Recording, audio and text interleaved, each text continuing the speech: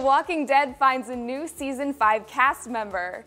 Deadline reports that Teen Wolf alum Seth Gilliam has joined the AMC zombie drama as a new series regular. In the casting breakdown, his role is listed as Michael Todd, but according to reports, his real character name is being kept under wraps.